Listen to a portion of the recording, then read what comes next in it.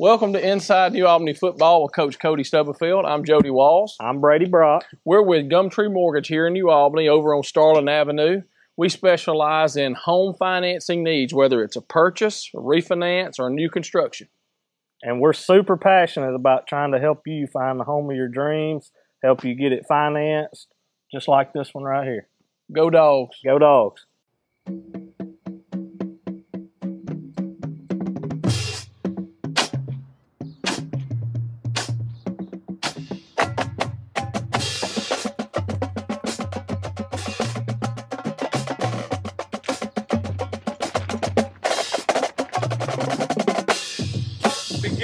You come out flat, you're going to have to get ground to make up in a game. You come out and hit them in the mouth on the first play, we're going to be fine.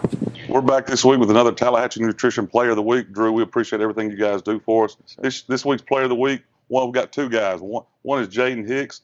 Jaden had 10 tackles, 3 tackles for a loss and a sack. And then DJ Robinson's back for his second appearance. He had 3 touchdowns again, 1 defensive touchdown, pick 6, a rushing touchdown, and a passing or receiving touchdown. I'm sorry. He also, to go along with that, had 7 tackles as well. So, two Player of the Weeks. We're excited for both these guys. Congratulations, fellas. And you already know this, but the good thing about winning Player of the Week is you get invited to a steak dinner at the end of the year. So You like steak? You like steak? Yeah. Okay. So appreciate Tallahatchie Nutrition and everything those guys do for us. Thank you, guys. I'd like to welcome you today to Inside New Albany Football. I'm Paul Henry with David Good. Brought to you by GumTree Mortgage, Brady Brock, Jody Walls, also Pam Brown, State Farm. Both those two businesses do a tremendous job supporting us each year. Well, Coach Stubblefield, hey, we rolled down Highway 15 and came home with a W Friday night, didn't we? Yeah, anytime you go to Pontotoc, you play in the Hollow, it's going to be a tough game. Guys played well, did exactly what they needed to get a win, and came out of there with a win. So anytime you go to Pontotoc and come away with a win, we're excited about it. Kind of first drive of the game kind of started everything for you guys.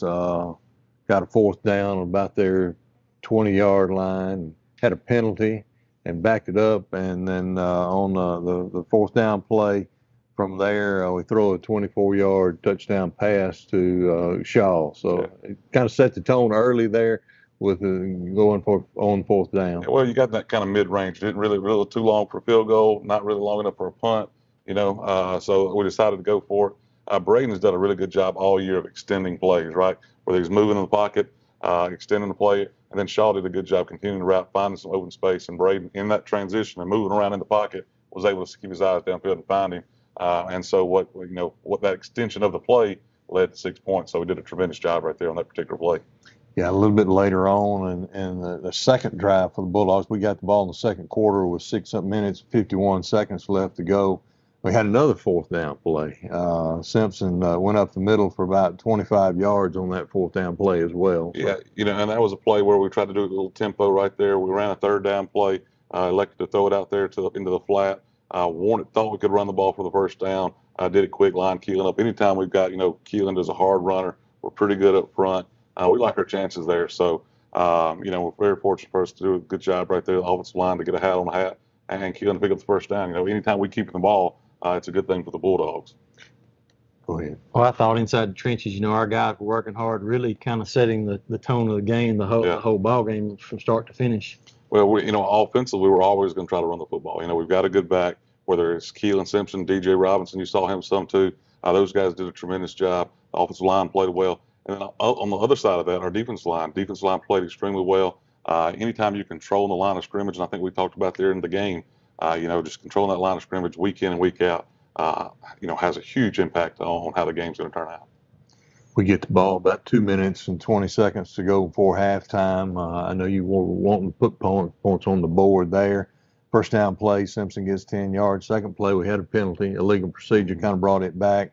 And then the 3rd play is a 72-yard touchdown by DJ Robinson. So awesome series for the Bulldogs. Absolutely. We ran a play that we've been running, where we've got Shaw running up the middle.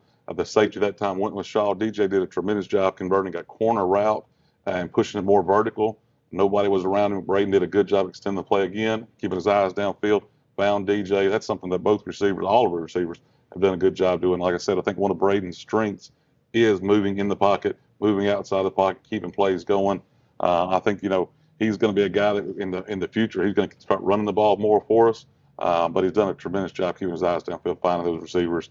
Other opportunities later in the game too that we just didn't quite complete, but were similar situations. So I think talked about the penalty right there. We overcame it. That was one of the things that we've got to do a better job cleaning up some of those things.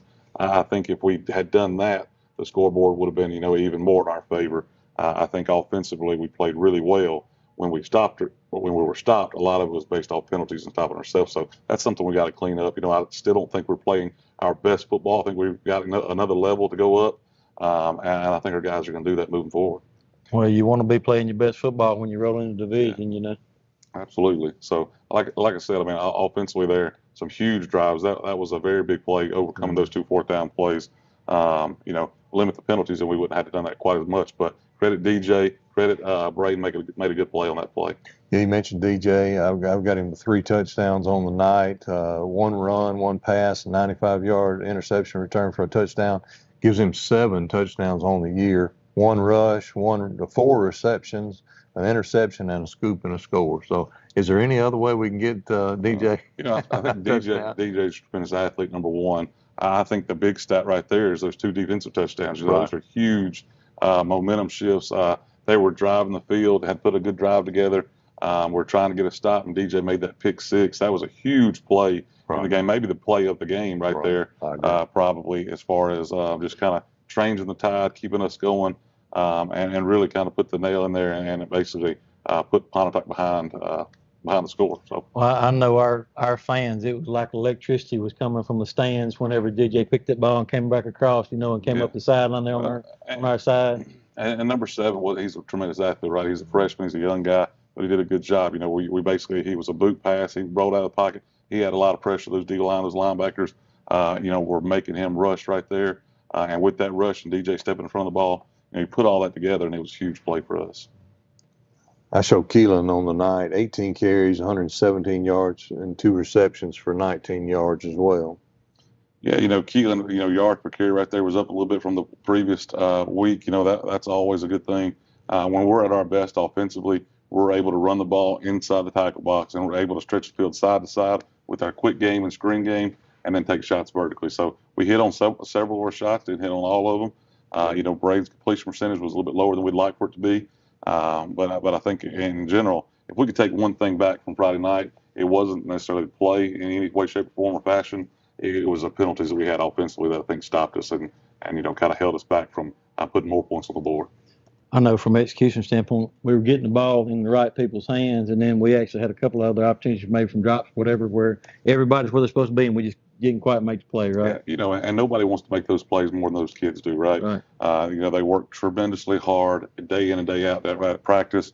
And sometimes you're not going to be 100%. Talk about here all the time. If you're batting 300, you have 3 out of 10 in baseball, you're doing really well. Well, in football, it's a little different. We need to be a higher percentage than that. But you're not going to make every play. So we focus a lot of the times. We tell them, day in and day out, hey, the most important play is the next play. That play's gone, put it behind us, and make the play the next time. So, and our guys are doing that. We talk about those receivers doing special things week in and week out, and that's what we got to have. We got to have them doing special stuff. Well, I know just seeing I see potential, right, and we see just how good we can be, right. And I know y'all see it every day and everything, and just this team has a chance to be very special, right. Yeah, I agree. I thought this was the best, our most complete game we played all year. Like I say, there's a couple of things we can work on to even get it to the next level, but thought it was the best game we played all year. Yeah, and I agree. Like I said, I think Pontotoc's a good team. They've got some young pieces. They got a couple guys out, but we did play well. I think from a defensive perspective, there were a couple drives we'd like to have back where we've got to make sure we get in the gap, do a little bit better job bringing that guy down. 3 was a good running back, and 7 was an extremely shifty guy. So, anytime we're not doing what we need to, there's probably because there's a good player involved on the other team. And then offensively, our big takeaway was we've got to clean some of the penalties up. We extended a drive for them with a penalty at one point, and then we also put ourselves behind the sticks based off some penalties on offense. So clean some of those things up, be a little bit more greedy on offense. But, yeah, I think for sure it was our best game of the year so far. Yeah, I showed Braden was 7 of 17 with 2 touchdowns on the season, 44 of 73, 740 yards, 10 touchdowns, and only 3 interceptions. Yes. And the stat that we look at a lot is that completion percentage. If we're throwing the ball a lot, we want to be over 60%. So he's done very close to that most of the games. This week was a little bit lower than that. But a lot of that has to do with the other team, right, and some of the different things. Whether it's drop balls or whatever. A lot goes into that particular stat. But ideally, we're running the football effectively, and we're over 60% completion. Well, I thought, you got to tip hat to our defense. We did a pretty good job against a very athletic Pontotoc team on that side of the ball, too. Seven, it's going to make a lot of guys miss in his career. He's going to be really athletic. So kind of, honing in on him and making sure we get on him. It was a key part of that game. It's going to be very similar to Senatobia. Senatobia's going to have a really good quarterback that we'll talk about later. That is a running quarterback that we got to make sure we corral as well. Show the Bulldogs on the season 141 yards rushing per game, 176 yards passing per game for a total of 317.5 yards per game and averaging 28.75 points a game. Yeah, and I think that goes back to, right now we're probably playing some pretty good defense. I think offensively we're not doing bad, but we want to keep that number up a little bit. We want to be closer to that 35, per game. And that's a lofty goal, right? But it's something we can for sure do. I don't know if you know this or not, but with this win against Pontotoc, you tied Bill Ward as the fourth leading winning head coach at New Albany. Well, I know you always keep up with that. It's something that we're obviously proud of. A lot goes into that, right? Kids go into that. Our coaching staff, our coaches do a great job week in and week out developing game plans and putting these kids in great situations. I'm very fortunate to be a part of that. Speaking of the defense, I see that Jeb Boland is leading the team in tackles with 28. Had 7 this past week against Pontotoc. Zion Robinson next in line with 26. McKylan Cameron with 25 and Parker Skinner with 23, and he had 7 tackles as well this past week against Pontotoc. A lot of guys right there, a lot of guys coming back. I continue to say I think our defensive line is kind of that strength of defense, but we're not bad. We're good in a lot of places, right? I think Parker Skinner and Zion Robinson are playing better and better each week. Those are 2 guys that didn't start the season as those starting inside linebackers. We had a couple seniors who were injured. Now they've stepped in. They're getting reps. They're getting a lot more practice time each week and doing a really good job for us. Watching Zion from his first game where he got kind of thrown into the fire to now, you see a big difference in how he's keying reads and things. So he's doing a really good job. At outside linebacker, we've got speed out there. We talked about DJ Robinson. Earl is the other guy. Those guys are both safeties from last year, right? Mm-hmm. So we pulled our safeties down there, outside linebackers. Now we put Shaw and Jeb back there, so there's more speed on the field than there has been years past. I think that's a contributor right there. And then we're doing pretty well at corner as well. So if you look at our defense as a whole, we've been very solid. So we're excited about that, and we want to continue that. Jaden Hicks, Jaden Hicks with 10 tackles this past week. I think he played with him like a man on a mission this past week. Jaden plays a lot on defense, plays offense as well. Right. Jaden is he's flat out one of our best players on the football team. He does a really good job. And I know we talked about DJ earlier, but DJ and Hicks were our players of the game this week. Hicks does a tremendous job. His first 2 steps are extremely fast. So if you're a tackle, if you're a guard, you better get your hands on him quick because he's coming. And just, like I said, he's an all-around phenomenal football player for the Bulldogs. His first 2 steps are quick. He's strong. He gets after it. He plays with the motor. Can't say enough about Jaden Hicks. On the other end, Emmanuel Tucker, he also had 6 tackles against Pontotoc this past week. And the other side, like I said, defensive line I think is one of our strengths. You've got Hicks. You've got guys like Tucker. Ethan Conley came in and played a lot of defensive end. So Tucker and Ethan split time at defensive end. You saw some guys rolling at nose. You got Jackson Howard has primarily played that nose for us, but you saw some other guys rolling in as well. So, I just think we've got some guys. You'll see Mr. Wade. You'll see Jalen Foster. You saw Ethan Conley, started the game for us. And I think that's something you'll continue to see. Ethan does a really good job. You're going to see Ethan and Emmanuel Tucker kind of swap in and out. And you'll also see some guys go in at nose. But Jaden's the one guy that he doesn't need to come off the field, But all of them combined, those 6 or 7 guys that are rolling in on defense, they're doing a good job. And Emmanuel's another big one of those. I noticed one time Parker Skinner went out with a slight injury. He came back in a little bit later, but Jaden moved to linebacker. So I was glad to see him in that position as well. Right, and that's something, that they practice. Jaden can bump back there. We talked just then about the depth that we've got at defensive line. Not as deep at linebacker. Jaden can roll back there. You'll also see Cade Pittman come in. Cade gives a lot of reps in JV games, at practice. But those are our two answers at inside linebacker, whether Jaden Hicks bumps back or Cade Pittman going to come in at that inside linebacker spot. We mentioned the offense and kind of what they were doing. The defense were only averaging giving up 19.5 points per game, which is great. Got 4 interceptions and 3 fumble recoveries and 9 sacks on the season. Yeah. So, one of the goals that we have, right, and I'm not speaking for Coach Murphy or Coach Robbins, speaking for myself, but we want to be under 17 points. That's 2 touchdowns and a field goal. If we do that, we need, from an offensive standpoint, we need to win the football game. And then offensively, 35 has always kind of been our mark. 30 is phenomenal. We're just shy of that, and we're just over our defensive mark of 17. So there's room for improvement there, but we're playing pretty well. And like I said, I think the big takeaway from where we played maybe our best game against Pontotoc Friday night. We're still not where we want to be. We're still greedy. We're still not satisfied with where we're at. I think we cleaned some stuff up on both sides of the football and really play our best game. And Friday night would be a great opportunity to do that for sure. exactly. No doubt. Well, look, we're going to take it to a break now. I'm Paul Henry with David Good, Inside Albany Football with Coach Cody Stubblefield. We'll be right back with you in just a moment. It's finally game time. The smell of the fresh cut grass, the sound of the drums as the band gets ready to perform, and of course the roar of the crowd as our hometown New Albany Bulldogs enter the field. Jody Walls and Brady Brock with GumTree Mortgage here in New Albany remember those days and agree they were some of the best. They also want your mortgage experience to be the best as well. They pride themselves on excellent customer service and establishing a personal connection with their clients. They also have the knowledge and programs to fit your mortgage needs. So whether you're building, buying, or refinancing your current home, they want to help. Call them and set up an appointment today. Jody Walls and Brady Brock with GumTree Mortgage. Let them help make your dreams come true. Go Dogs! I'd like to welcome you back to Inside New Albany Football with Coach Cody Stubblefield. Coach, we're heading to Senatobia this week. Yeah, Senatobia is a very good program. They've got some state championships in their background. Coach Norris has been there for a while now. Really, really good program, really coached team. Always athletic, right? They got some speed out there, and this year is no different. But a tough task for us, but we're excited to get to go do it. We talked about it earlier, another homecoming opportunity for the Bulldogs. We're going to get to have 3 in a row with our homecoming being next week.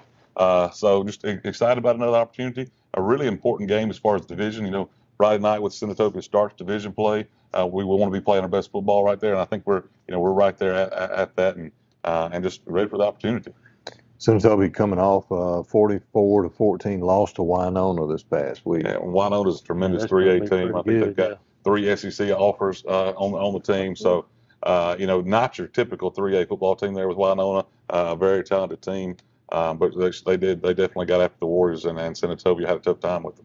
You mentioned the state championship. I showed Senatobia won state championship back in 2004. They were 14-1 on the year. The only loss of the year was their second game of the year to Hernando, and they beat West Lauderdale for the 3A state championship 41-21. Yeah, like I said, a lot of history there. I know our last game against them was in 2008. I think that was first year here, if I'm not mistaken. It may have been second. But a game where we scored late, got up on them, and then they drove the field with, I think, about a minute or 47 seconds left. Just one that I still have in my mind that, we should have came away with the win right there. But, this is another opportunity. So we're excited about that, and definitely going to Senatobia with the expectation of winning the football game. I think the last time I saw them play, I think they were playing Columbia down at Hattiesburg for a state championship, right? That was about 3 years ago, something like that, maybe 4. But yeah, did a really good job. Like I said, have won a lot of football games. I think they're 3-1, 4-1 this year. They've only got that Winona loss. Was their first loss. So I know you talked about Hernando. I know they went and played Hernando, beat Hernando, beat Independence, beat some other football teams that are good programs. I show that we played them 10 times. Bulldogs are 3-7 against Senatobia. Yeah, we got to get to 4. I mean, we got to get to 4 after Friday night. Certainly want to, take it one game at a time, 1 year at a time. But we want to be 4-11 after Friday night against them for sure. Well, what are we going to see offensively from Senatobia? Senatobia is going to start with their quarterback and running back. Really, that's where their speed is at. Quarterback is an extremely shifty. We've played a few of those already. Number 7 for Corinth was a guy that had a lot of talent. Number 7 for Pontotoc was a fast guy. Number 3 may be the fastest of the one. Those other 2 were freshmen. This is a junior. plays basketball, does track, is a really phenomenal athlete. We've got to make sure our linebackers and guys know where they're at, know where he's at, whether they're doing a lot of zone read, where he can give it or keep the ball. So we just got to have a hat on the hat and make sure everybody's kind of accounted for. Their running back is a little more physical, runs the ball effectively, had 200-something yards in some previous games. So is a guy that we've got to corral as well. So I think from a defensive standpoint, those are two guys we got to stop. We've got to make sure we contain the quarterback and got to control that line of scrimmage to limit the running back. So Okay, so what number is the running back? no, running back's number 2, quarterback's number 3. Yeah.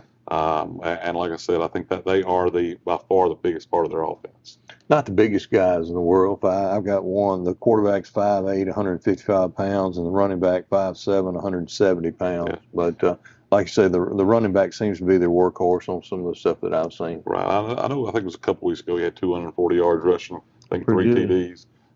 So he's a guy that, like I said, they want to get the ball in. They're going to throw the ball some and can throw it effectively. But if we stop the running game and limit those two guys, and for rushing yards wise, we're going to be in really good shape. Yeah, I show a couple of wide receivers, number 10, Bobo, and number 6, Bobo.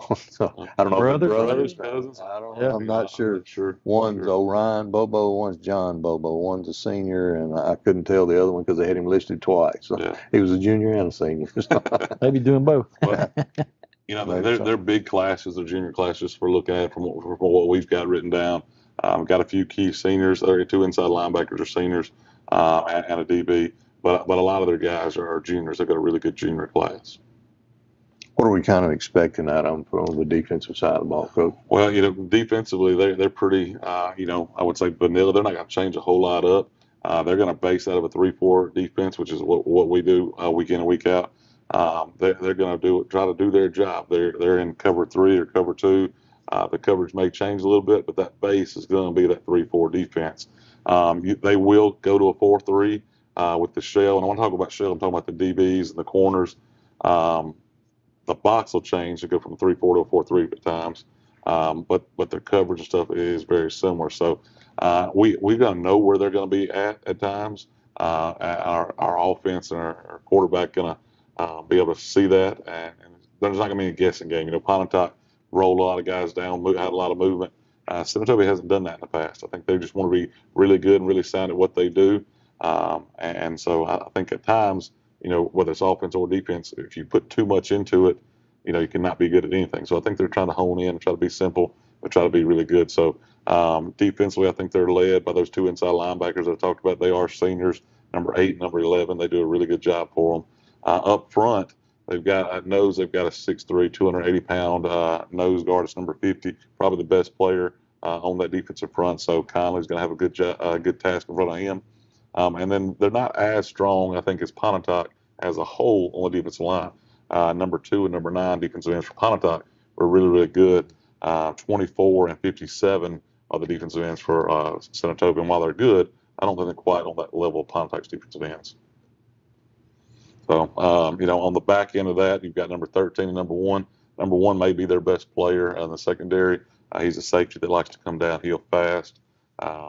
Probably, if I don't know their stats right off, but probably one of their leading tacklers because he's all over the place. So Maybe he's got a couple of interceptions as well. yeah, he's a really good athlete. Number 13, the other safety, I know he had a kickoff return from Winona, so we're definitely going to try to avoid kicking him the ball. He's just got a lot of speed, and if you can limit that, it's something you certainly want to do, though. With that being said, we talked about our kicking game. We didn't talk about it earlier as much. But we're doing such a good job there. Grayson made a huge kick this past Friday night against Pontotoc. And then Demarion Johnson has done a tremendous job punting the ball for us. I mean, anytime we're able to, change or flip that field position, it's huge. And he's done that several times for us. So we're really, really excited about our kickers as well. Johnson's, he didn't play last year, did he? Johnson's a basketball guy. He's been playing basketball, done a really good job, a big 3-point shooter for the Bulldogs. Talked to me a little bit this summer, a little bit at the end of last year. Just said, "Okay, Coach, I think I'd like to come try to punt." Came out, worked hard, did it over the summer. And it's like, "Yep, you can definitely punt and can help us." And he's found his role and has done a really good job helping us. So he, a lot of days he's practicing basketball and then comes and punts and does different things for us.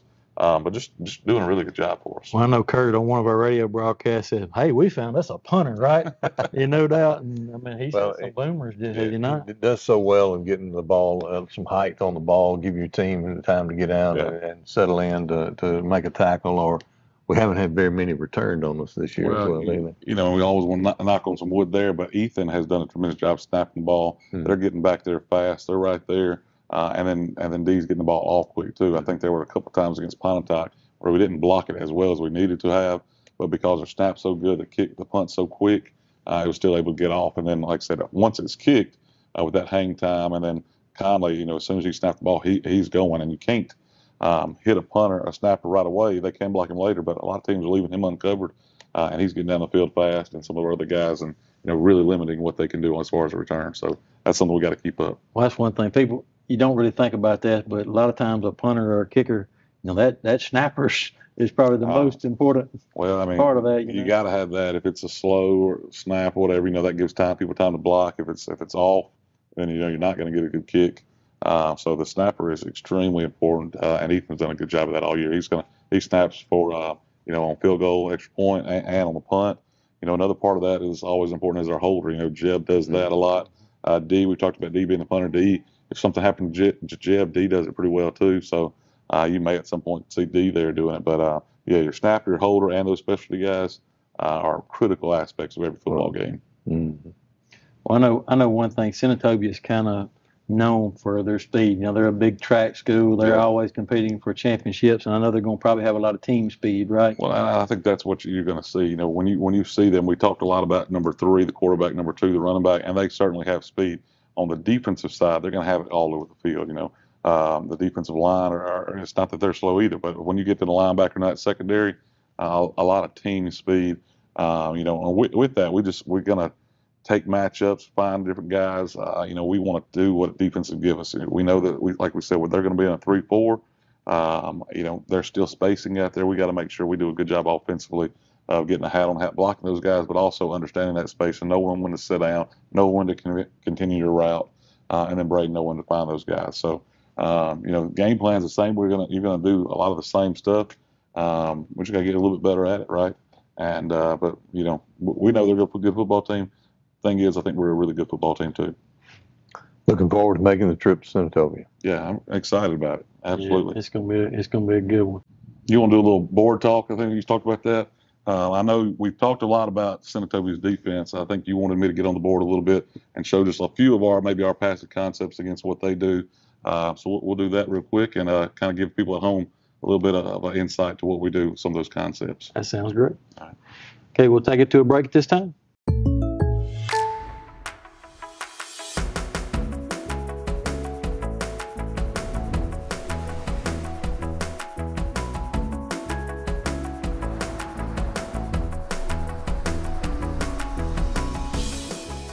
The State Farm Personal Price Plan helps you create an affordable price just for you. Contact local agent Pam Brown for your personal price plan today.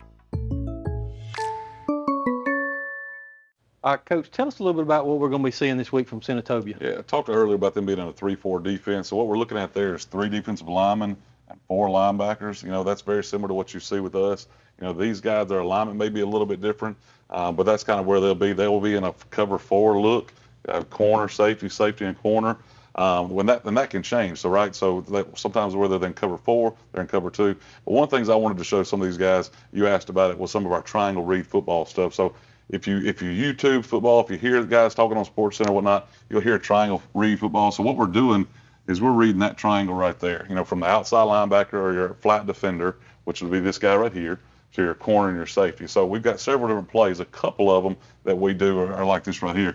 So we're going to run a spot route by the outside receiver. A lot of times that's Shaw, that's Caleb Shumpert, that's Jeb Bolin. We'll run a corner with our slot receiver, and then we'll flare the back. So the quarterback's looking at a couple different things. Number one, he's going to find this corner right here.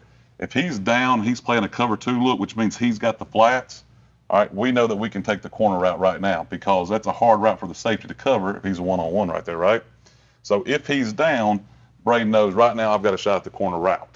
All right, if he's off, if he's playing some type of cover 4, cover 3, where he's back, Now that route's off. We're no longer going to throw the corner route to the slot. They're taking that away, right? So now he's going to look, he's going to key this outside linebacker. When he finds the outside linebacker, he knows he's got two routes. He's got the running back or the number 3, and he's got that guy coming for that spot route. Run this. If he hangs in that curl flat area, what's open, Mr. Henry? Probably the guy in the flat. That's right. The flats are vacated now, so we're going to throw that. We're going to get that to our 205 running back or DJ who's really shifty. We're going to let him run. If this guy is a flat defender, he rolls to the flat. Now we've got to hit that spot route before the inside linebacker has time to get to the curl flat. So it's just a triangle read. He's got an indicator. He's got a pre-snap read, which is this cornerback, and then he's got a post-snap read, which goes to that outside linebacker right there. And they can change it up to give us different looks.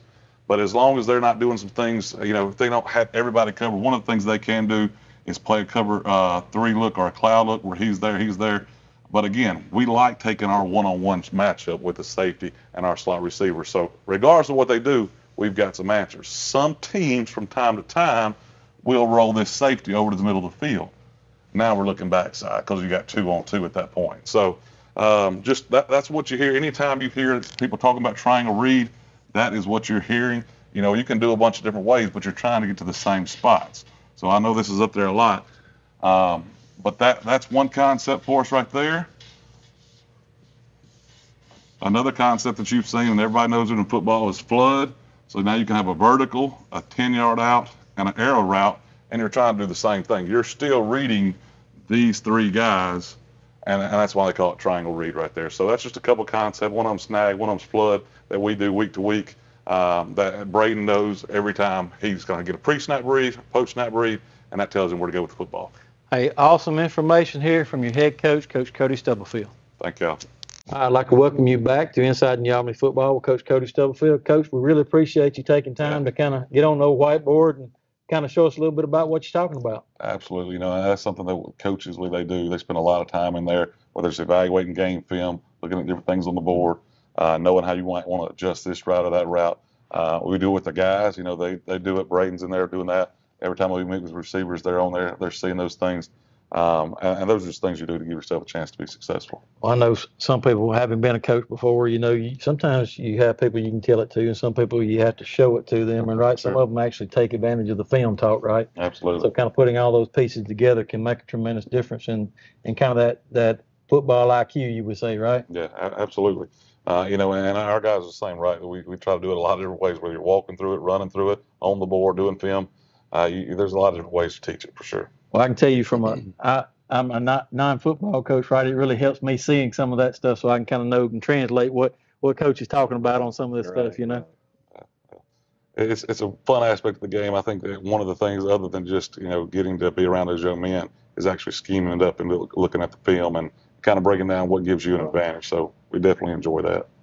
Well, we're definitely excited to head down to Senatobia this weekend. I know this group's going to travel. Our Bulldog fans are going to come out and support us. And like I said, I can't go back and thank you enough for, like when DJ, that pick 6, the electricity in the stadium the other night from our side was just tremendous, right? And those kids feed off of that. Yeah, you see it at Ole Miss, at Mississippi State, at any level. When the stands get loud and those kids can feel that, it's definitely a big boost. So we appreciate all the fans. We're gonna need them Friday night. We're gonna need them the rest of the season. So y'all make sure y'all continue to come out and support these guys. Well, thank you for tuning in to Inside New Albany Football with Coach Cody Stubblefield. I'm Paul Henry and David Good. The show is brought to us by GumTree Mortgage, Jody Walls, Brady Brock, those 2 guys. If you got any kind of financial needs, lending-wise, go see those guys. And then Pam Brown, State Farm. She does a tremendous job. Go see her for your insurance needs as well. Thank you, and go Dogs. Here at Pam Brown State Farm, we are so excited to sponsor Inside New Albany Football with Coach Cody Stubblefield. We have served New Albany for a quarter of a century, and we are so proud to continue to serve this wonderful community far into the future. We look forward to a fantastic season for Coach Stubblefield and the Bulldogs. Good luck, and go Dogs!